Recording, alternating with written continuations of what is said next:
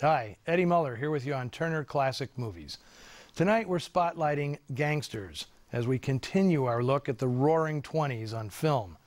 Our next movie tonight is one of the best, 1932's Scarface. Paul Muni stars as a racket boss with more than a passing resemblance to the notorious Al Capone. In fact, Capone was convinced that the movie was based on his life and crimes. After all, it's about a ruthless mob boss, just like Capone, whose nickname was Scarface, just like Capone. Coincidence? Well, Capone didn't think so, so he sent a few of his henchmen to pay a midnight visit to the film's writer, Ben Hecht. Fearing he was about to be taken for a ride, Hecht assured them the film wasn't about Capone, explaining that Al is one of the most famous and fascinating men of our time. If we call the movie Scarface, everybody will want to see it, figuring it's about Al. That's the part of the racket we call showmanship. Well, the henchmen pondered this until one of them finally said, "Okay, I'll tell Al. Now, who's this fella Howard Hughes?" "Well, he's got nothing to do with anything," Hecht said. "He's just the sucker with the money." Well, Hecht's script did not sugarcoat the criminal life. In fact, the movie was so brutal and controversial, the studio was forced to make several changes before theaters would play it.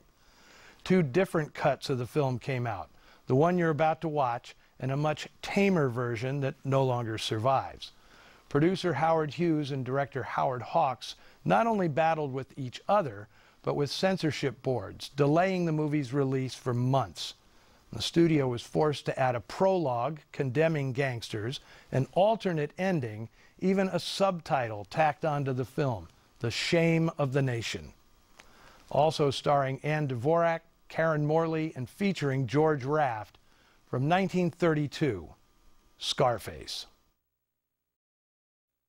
In 1983, screenwriter Oliver Stone and director Brian De Palma gave audiences their own take on Scarface. In their loose remake, ruthless Chicago bootlegger Tony Camonte becomes ruthless Miami drug dealer Tony Montana. Al Pacino went all in playing Montana, delivering a coke-snorting, scenery-chewing performance and spitting out lines that have become cultural catchphrases.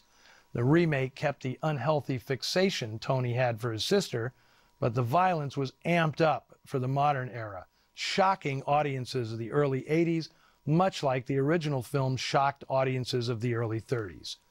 To solidify its connection to the first Scarface, the remake was dedicated to the original screenwriter, Ben Hecht, and its director, Howard Hawks.